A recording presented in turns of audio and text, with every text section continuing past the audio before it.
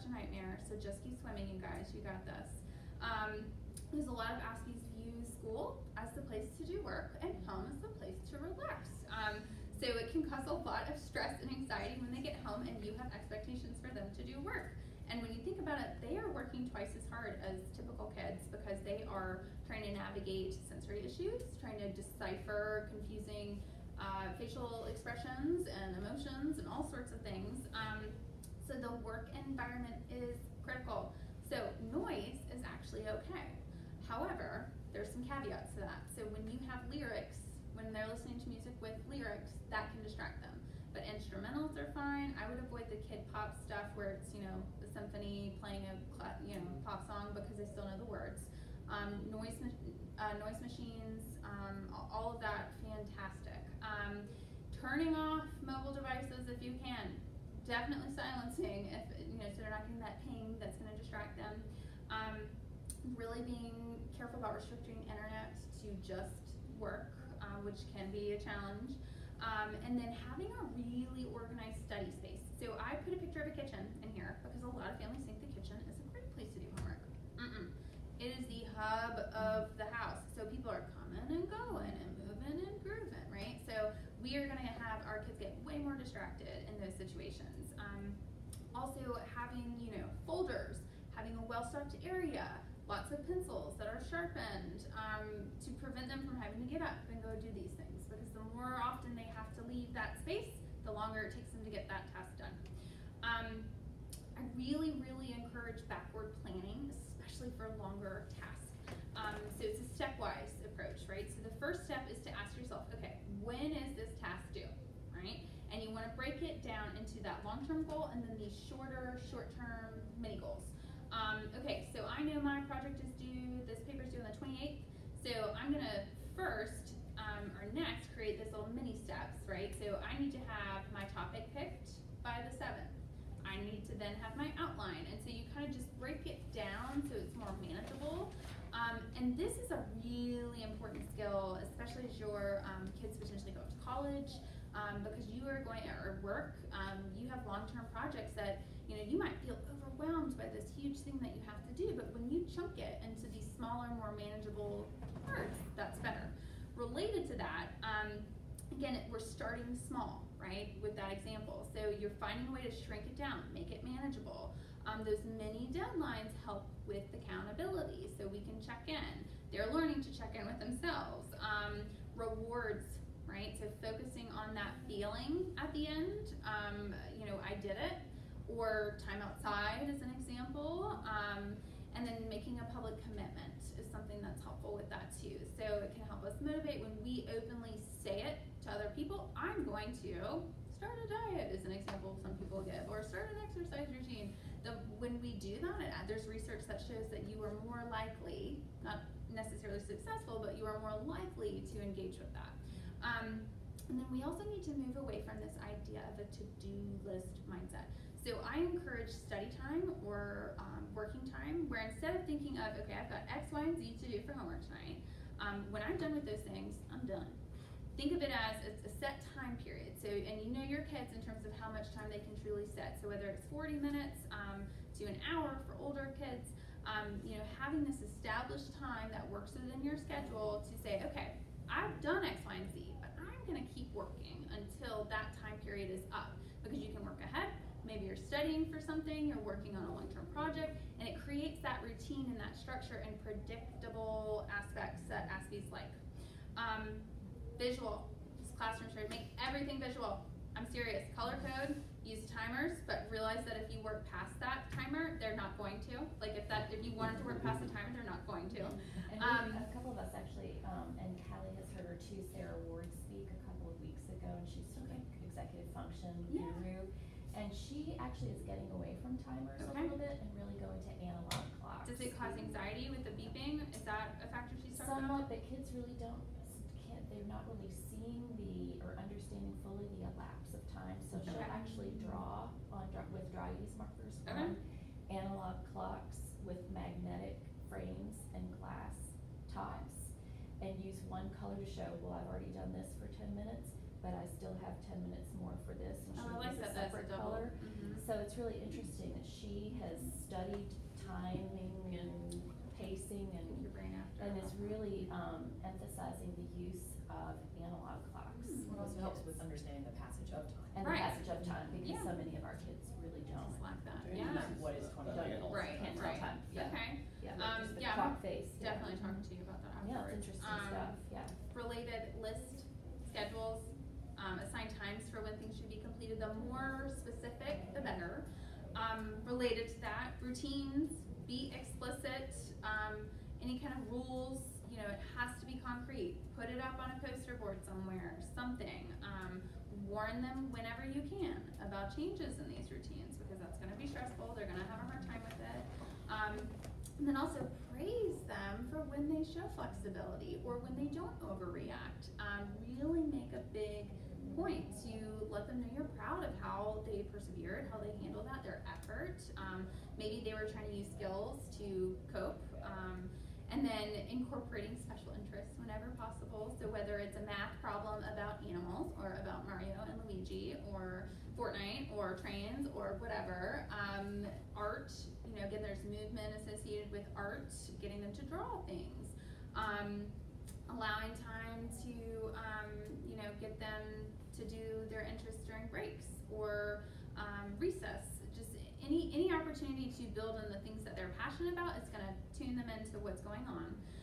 And then your speech is so important. So wanting to make sure that your voice isn't being drowned out by all the background noise potentially from the classroom is important. Pausing between sentences to help them allow time for processing. That's a great strategy because a lot of times we are just giving multiple steps at a time, and we need to have a true intentional pause. Avoiding sarcasm or hints at meanings. I had somebody share an example with me where some teacher alluded to a quiz being different than usual or just something, and then the poor child, they had all of the answers correct, all of them, and then because the teacher had said there was something different, they thought everything must be wrong, so they erased every single item on that test. So you have got to be very clear and explicit. Also, you need to make sure that you are repeating instructions, repetition. Make sure that to have them say it back to you, to make sure they get clarification. And you know, also it might sound silly, but you have to be very, very clear in ways that you might not expect. So if the expectation is for kids to wait outside in the hallway, then you need to say, I need you to wait right here until you're told to come into the classroom, as opposed to hold on, wait guys, right? So the more explicit in terms of your request or instructions, the better. You know, even if it's like, instead of, all right, everybody, hello, it's let's all look to the front of the classroom. So, you know, that's a big factor. And then another thing too that I always like to encourage people to remember is don't assume that behavior is being defiant unless you are 100% sure that that child knows exactly what they're supposed to be doing. If they know that expectation and it's clear and they're being a jerk, that's different. But there are often times where we just assume that they know and they don't. So I know I kind of just blew through the last little section there. But I appreciate you guys taking some time to listen. And hopefully some of these tips were different or helpful. But yeah, so you guys happy to stick around and answer questions if needed. So does anyone have any questions? That was great. Thank you very much. yeah. Okay, if you wouldn't mind filling out the evaluation for me, and Emma Kate said she'll stick around for a little bit if you have additional questions for her. Yeah. What tips do you have for motivating an Aspie in an area of non-inheritance? Okay. Good question. I love this question. So what you want to think about is where are your kids' strengths. So there's some really fun little questionnaires out there. Like I think it's like Via, character, tracer. Yes, I love that. Yeah.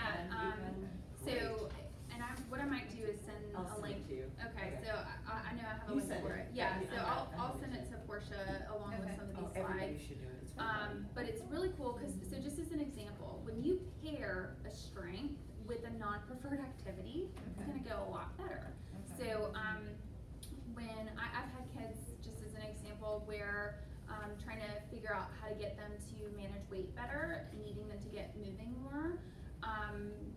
you can have them listen to a favorite YouTube video, watch it on the treadmill.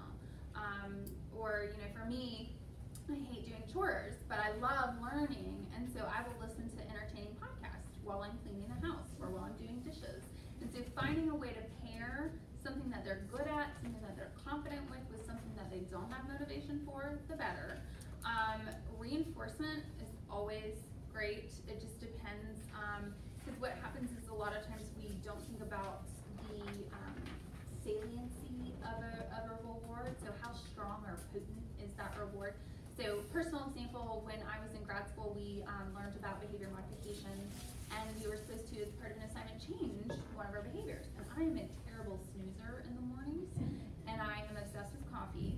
And so as punishment to me, I was not allowed to give myself coffee creamer, and I would have to drink my coffee black. So, fun story, I started drinking black coffee and liking black coffee because the reward of getting extra time for sleep was more powerful than the coffee creamer. So you have to think about what your reinforcers are too. That's smart. Yeah, and ask them what would be helpful. Yeah. So, and sometimes it doesn't have to be something tangible. It could be, you know what, you get to pick what we have to eat for dinner, right? It's mac and cheese or chicken nuggets, right? And you're gonna be like, all right, I'm gonna eat mac and cheese with you or chicken nuggets. So, or, you know, picking out the TV show for an evening, watching it together, or, you know, there's a lot of different strategies. And another thing too is reinforcement especially is it's gonna be more powerful if you're doing it immediately after the behavior as opposed to waiting. So a lot of times, you know, parents will say, all right, well, when you get home, we're gonna give you this, or if you wait 5 days, we're gonna do this, and it's just like, oh, I don't care anymore. So that's important. Well, I was visiting with a previous student that I taught and her mother. And her mother said, I've learned that with Caroline, I can just say I have a surprise, but I can't tell her the surprise, or else she wants to do it right then. So it's like mom wanted to run errands, and then eventually they were gonna go to her favorite shop or whatever. But she's like, don't tell me where we're going, or else I'll have no patience. But like the child was in 8th grade and knew this. Yeah.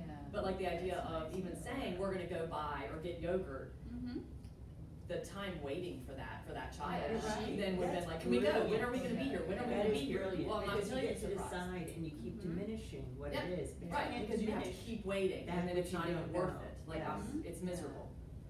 But I thought that was, That's a great that this example. 8th grader could That's a good explain, insight. I tell my mom not to tell me, so that I can be a better waiter. That's a great example. I have a quick question. Yeah. Hopefully it's quick. I'm not interested. Mine really, I have a meeting with Ann in a minute, so. We'll meet you in a small conference. Okay, all right, so. And just take your time. My child really, and I don't know if this relates to any of you guys, but he really does struggle with, when something is not constantly dictated as far as what do I need to be doing right now in the present. And I'm like, it's so easy to say, okay, you know, you would do screen time 12 hours, I'm sure, a day. I'm sure that's a good babysitter, it deals with all kinds of issues, of course, and it shouldn't be done, we all know that, and it's an easy thing to allow to happen.